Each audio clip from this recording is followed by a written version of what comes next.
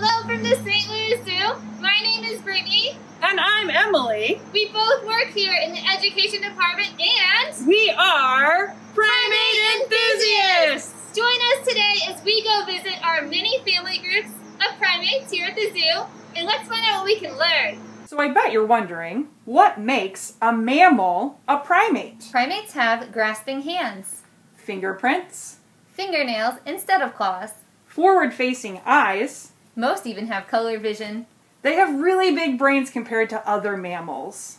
and longer lifespans. Most of them have one baby at a time. But again, long childhoods. And they are in some way social. Primates are social animals, and family groupings can look very different. Let's learn a little bit more about how our family groups here at the zoo are similar and unique. Hi everyone, I'm here in the Primate House to tell you a little bit more about the monkeys and lemurs that live here at the St. Louis Zoo. First, let's talk about lemurs. Lemurs are the least complex of all of the primates. They only live on the island of Madagascar. They have a little bit more of a dog-like face, rely more on scent than other primates, and their eyes are a little bit more to the sides than other primates as well. The lemurs behind me are called Coquerel shafak, and they're one of my favorites. I'm excited to tell you a little bit more about the family we have here at the St. Louis Zoo. Meet our Coquerel shafak families. We have two families here at the St. Louis Zoo. One is a pair, Constantine and his partner Irene. Constantine, at age 30, is the oldest shafak in human care. Our other family consists of Constantine's son Caligula, his mate Almarina, and their 6-year-old daughter Kapika. These lemurs have a body designed for their arboreal, or tree-dwelling lifestyle. But unlike many primates, shafak don't rely on their arms for swinging through trees. In fact, their arms are short and their range of motion is limited. Rather than swinging, shafak leap between trees using their long, powerful back legs. Shafak can propel themselves more than 30 feet in a single jump. Because of this, when Kapika was a baby, she held on to her mom's belly for about a month, then graduated to riding on her back. When you're a baby shafak, you have to know how to hold on tight. Now let's talk about what makes a monkey a monkey. They're kind of in between lemurs and apes. They're medium-sized, and the biggest difference between a monkey and an ape that you can see right away is that apes don't have tails and monkeys do. Monkeys are amazing. Some of them even have tails that can grab onto things, like the spider monkeys behind me. Monkeys also have forward-facing eyes. They're awake in the daytime for the most part. Their chests are a little deeper than they are wide, which is different than our ape friends down the hill from here at the Primate House. And there are two kinds of monkeys, Old World monkeys and New World monkeys. New World monkeys are a little bit smaller, and that's where you're gonna find the prehensile or grasping tails.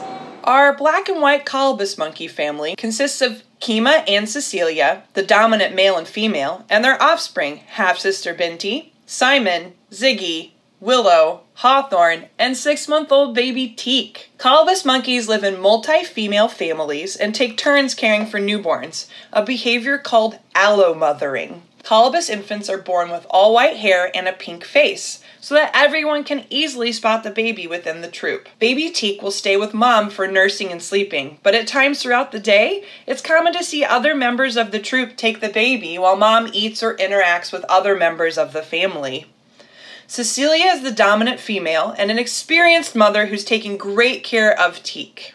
Since 2011, the zoo has had 9 successful colobus births. Cecilia has raised 5 of her own offspring and now her new baby, in addition to helping to raise 3 other youngsters in the family. Kima, the father, can be seen watching stoically over his family and interacting with the youngsters. So here we are at Fragile Forest, home to 3 of our great ape family groups.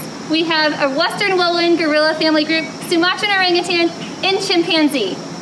But now we should probably discuss what makes an ape an ape. How do you know that you're here looking at apes and not other primates? Apes are one of the largest groups, specifically our great apes. And large meaning in size. They are highly intelligent animals, and something to always look for, They don't have a tail! Here at the St. Louis Zoo, we have 4 western lowland gorillas, John 2, Joe, Nadiah, and Bakari. All 4 of these gorillas are males, which means that our family group is called a bachelor group. Just like in the wild, when young males grow up, they will leave their family group to form their own groups. Now, sometimes they form bachelor groups before they find females, and we are mimicking that same behavior and grouping here at the St. Louis Zoo. John 2 is the largest and eldest male gorilla. He's also the dominant male.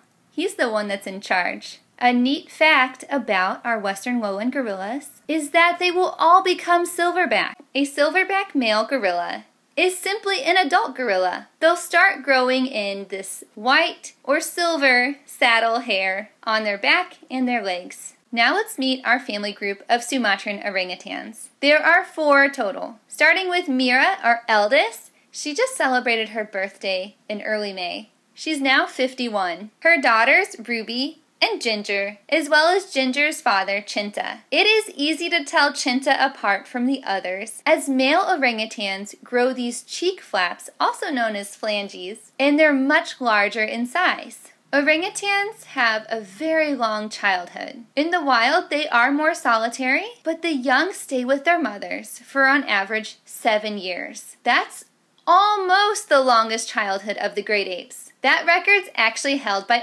us, as we tend to stay with our family a little bit longer. Being highly social, primates often play, especially when they're young. For instance, Ginger, our 5.5-year-old orangutan, can often be seen jumping on the head of Chinta or playing with her sister Ruby. Thank you for joining us today as we learned all about our primate family groups. We look forward to seeing you and your family here at the St. Louis Zoo very soon.